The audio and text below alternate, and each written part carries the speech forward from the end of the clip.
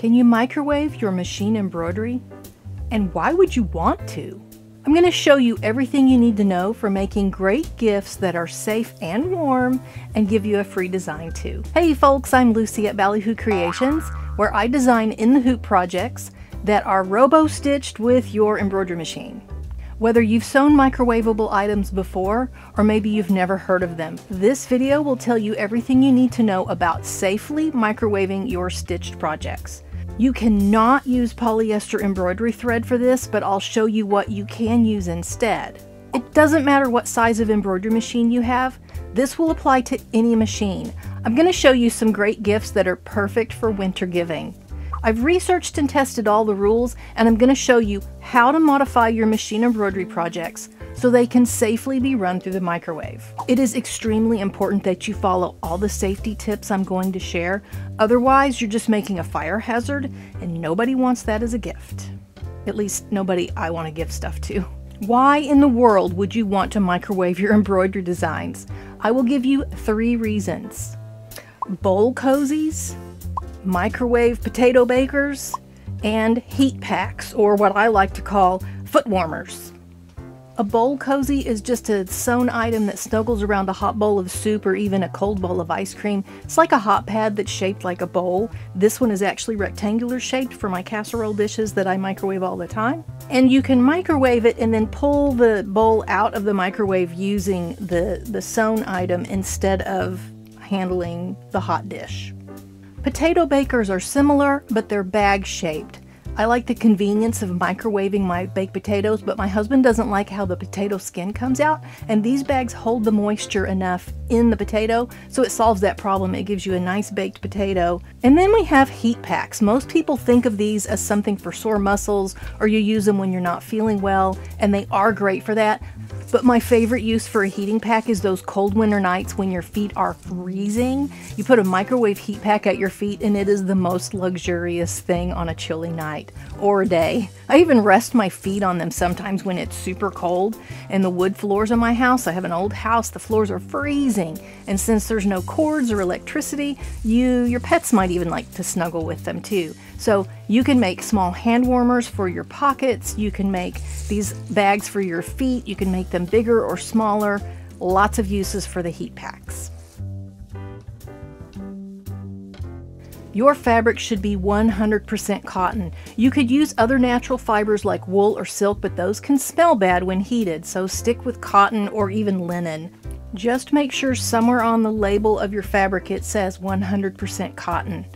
And if you have fabrics that are sitting around that you no longer know if they're cotton or not, then don't use them. You need to be 100% sure that it's 100% cotton or linen.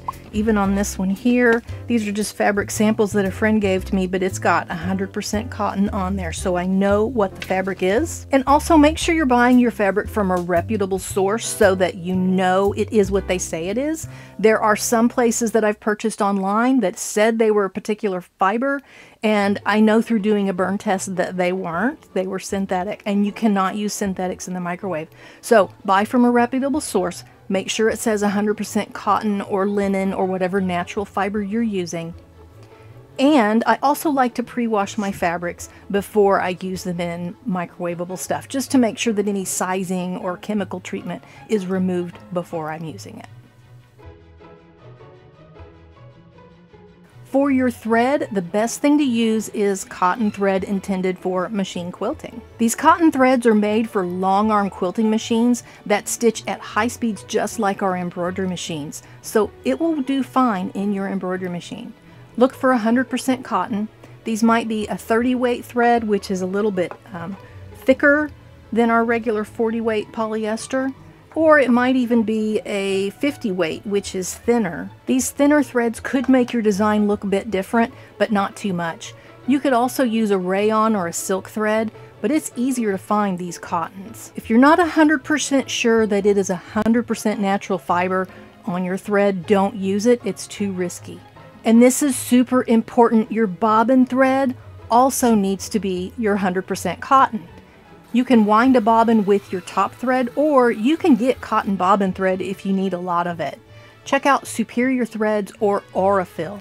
They have cotton bobbin thread because that's the standard in the quilting world, while the machine embroidery is all about our friends polyester.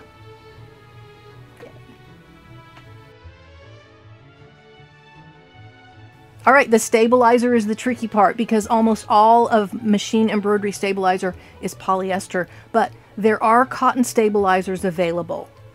Be sure you don't use anything that has sticky or fusible on it. Those glues are not microwave safe either.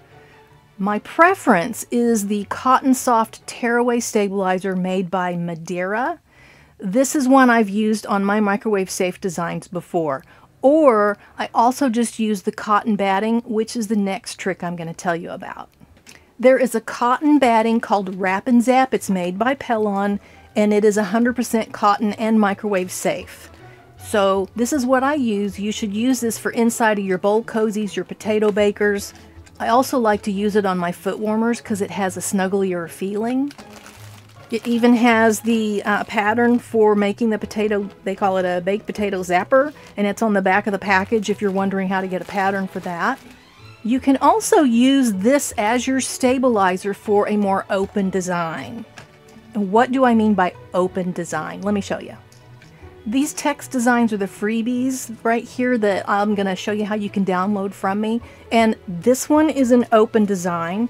The letters are just outlined, whereas this one has the satin stitches. And even this one I did with just the batting as my stabilizer. It does work, but if you have even more stitches and too much density, you need to have that tearaway stabilizer. That's the cotton as well. For an applique design like this bowl cozy that I made years ago, and it's starting to show some stains, but ignore that. This was actually done free motion embroidery and not on the my embroidery machine, but the concept is the same. This just has a layer of batting inside of it, and then the stabilizer is just the batting. Because this is open, the stitches are not too close together. There's not even that much stitching.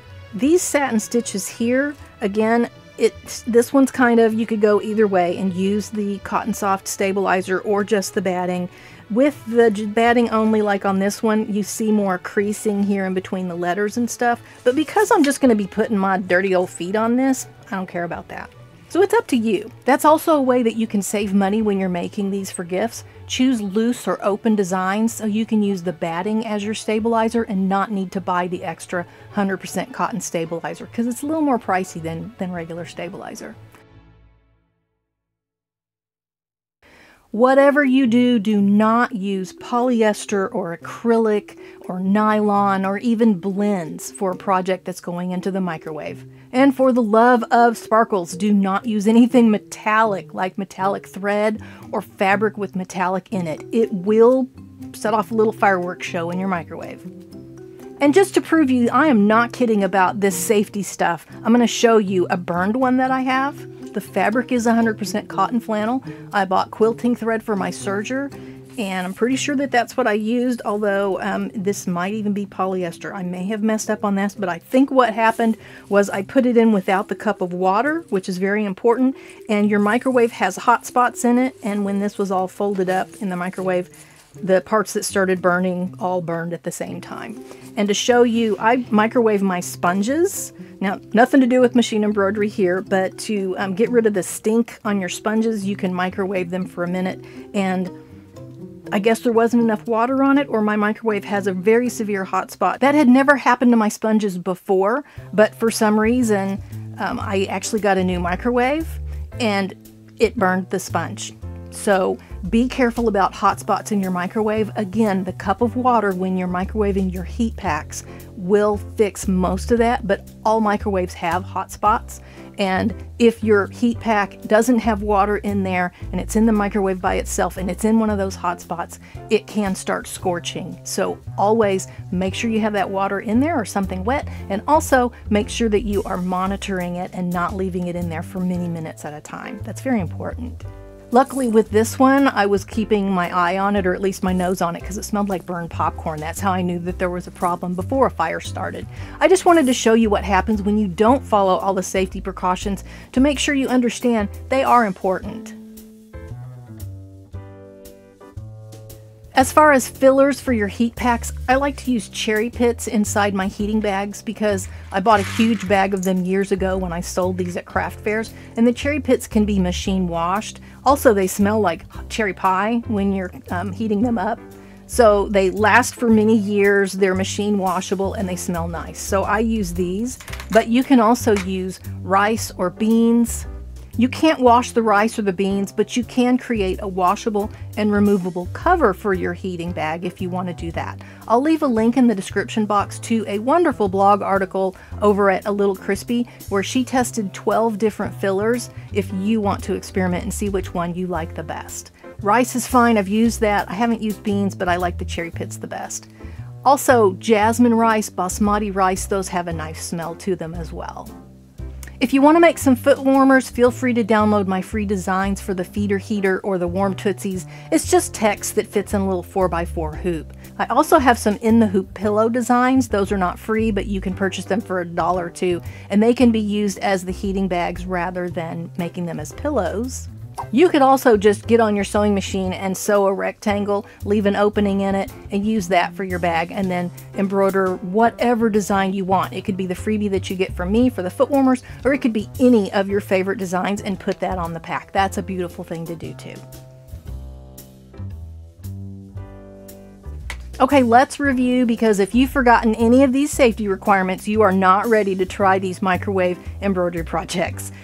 Always microwave your fabric goods with something wet, even if you have to put a cup of water in the microwave with your stitched item.